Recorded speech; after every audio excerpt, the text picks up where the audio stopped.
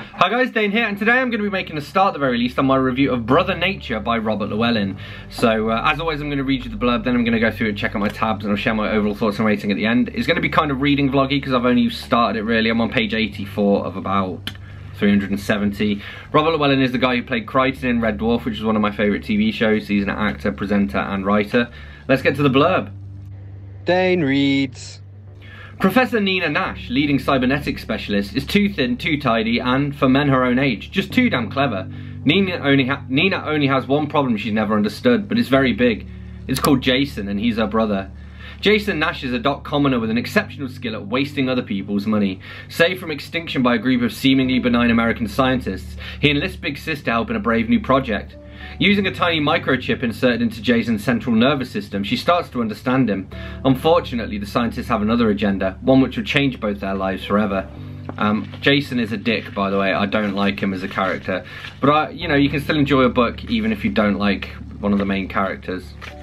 He definitely feels real, he's just not likable. So we learn that they grew up in Bourne End, which is just round the corner from me. The place I used to work was in, I used to work in a place called Woburn Green, which was, you know, a mile from Bourne End. And this is like the kind of thing that I imagine. I don't know why I do, I just have the kind of brain that does that. He smiled and allowed his very tired eyes to close. He imagined a car bomb going off outside the flat, the windows being blown in, glass flying everywhere. He imagined the screams of the injured as he rushed about trying to help people.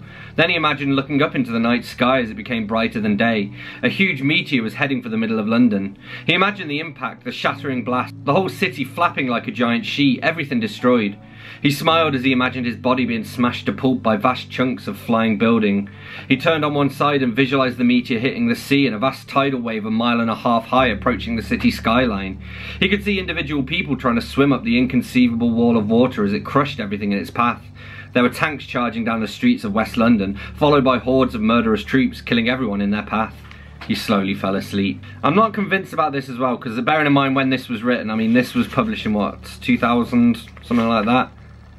2002, first published 2001. So he writes, motor manufacturers were years behind in tech development. They could easily produce hybrid electric cars that ran for thousands of miles on one battery charge. Having a car that started when you put your hand on the gear shift was so mundane, but it pleased the boys, and the boys were the customers. I don't know, because can we still do that? To be fair, we're talking about a hybrid car rather than a purely electric one, so maybe. And there's a speech by Sir Brian, who's one of the characters, and he says, "We are standing in the doorway of a new period of unfounded human development, where man and machine come together, not letting machine take over, but improving both. We are not building machines so that they can take over the world. We are really building them so that we might better understand ourselves." And that to me reminds me a lot of what's happening with things like ChatGPT and AI in general, AI in healthcare. It's almost always that the best combination is man and machine together. They tend to outperform either humans or machines. Somebody in dialogue, they say the word utilizing, which I just hate. I mean, granted, she is like a scientist and works kind of in corporate science, so that word is a bit more common, but never use utilizing when you could just say use. Why do people do?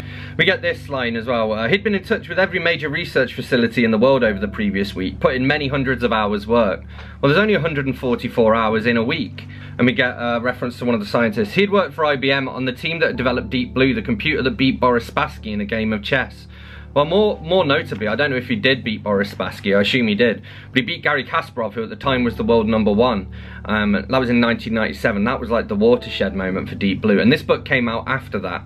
And I like this little bit of dialogue. "Jason, where did you actually meet George?" "George Quinn?" asked Jason, slightly too quickly. "No, George Michael. Who do you think? Of course George bloody Quinn."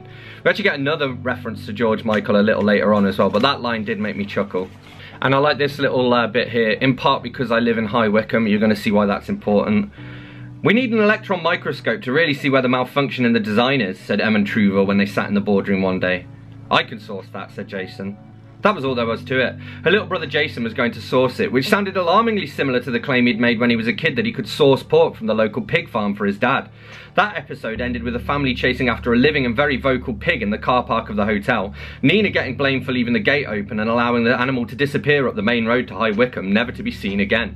And funnily enough, the town I'm originally from, Tamworth, it is famous for the Tamworth 2, which are 2 pigs that went on the run from a slaughterhouse and made it into the national news. Someone doesn't know what a latte is? which I guess is a sign of the times, because these days everybody would know what a latte is. Oh, there's a reference to this computer chip. It can record dreams and possibly replay them, which just made me think of Isaac Asimov's Dreamies, which then became Program 10 and Program 11 by Bill Holt. Very cool vinyl album, one of the first examples of sampling in modern music. And I like this. Good one, Amy. Remind me to give you a 68. What's that? When I go down on you and you don't owe me one. So I've now used that, obviously. Biggie Smalls is spelled wrong. It's spelled B-I-G-G-Y, and as we all know, it should be B-I-G-G-I-E, like my cat. Jason says he's going to wheeze off the 6 sugared coffee, but earlier on in the book, the point has been made that it's 5 sugars. And then Jason does something bad, and he gets taken to the police station in High Wycombe, which I thought was quite cool. Again, my local station. And I thought this was funny. So he ended up in a police cell. And it says, he didn't really know what to do. He didn't want to see anyone, even Amy. He didn't want to do anything, so he just stood where he was. By Robert Llewellyn. So this is the third of the Robert Llewellyn books that... He didn't want to do anything, so he just stood where he was. It didn't hurt to stand up. His neck felt a little better. He didn't look at his hands, although he could tell that they were sticky. He tried to ignore them. He wanted to wash, but he knew he'd have to wait. He knew he'd have to wait for a lot of things now. It was all going to be about waiting, which is true. I've never thought about that, but yes, that's what incarceration is. It's just a big, long wait, you know? So again, just some interesting stuff here on the nature of being imprisoned. As the door closed, he felt a sense of relief. There was something deeply relaxing about being incarcerated. There was nothing he could do, no calls to answer, no emails to respond to, no meetings to attend. We get a reference to the animal rights nutters. Can't believe a word they say. Tofu heads, we call them. It's complete rubbish. Well, I guess I am a tofu head. I am a Guardian reading wokerati or whatever it was that fucking... Who was that? Was that Priti Patel? Some UK politician anyway. Referred to... I think it was the Guardian reading tofu eating wokerati. The end, basically. So the main character, Nina. Yeah, Nina. Her brother Jason has had the chip in. And so has Van, whatever his name is, her love interest, Van Missen, Pete Van Missen. And Van Missen got paralysed, and they managed to use a chip in him to make him walk again. But he's unable to get and maintain an erection. And Jason goes, oh, you could use the data that you recorded from me when I had sex with my girlfriend. And she's like, great idea, maybe his dick will work again. And he's like, only problem is, it's a bit incestuous because you will be having sex with this man, but he will be using all of your brother's moves on you. And she goes ahead and does it anyway, and then the book ends. But yes, Brother Nature by Robert Llewellyn, probably a strong 3 out of 5 for me. It was okay. It delved into some really interesting issues and was possibly like further future thinking than some of his other books, which have kind of felt dated as soon as I picked them up. But yes, it was a decent enough read. Would I recommend it? Probably not, unless you're a Robert Llewellyn fan or unless the concept really takes your fancy. So there we have it, that's what I made of Brother Nature by Robert Llewellyn. As always, don't forget to let me know in the comments what you thought of this book if you read it. Hit that like button if you've enjoyed this video, hit that subscribe button for more, and I will see you soon for another bookish video. Thanks a lot, bye bye.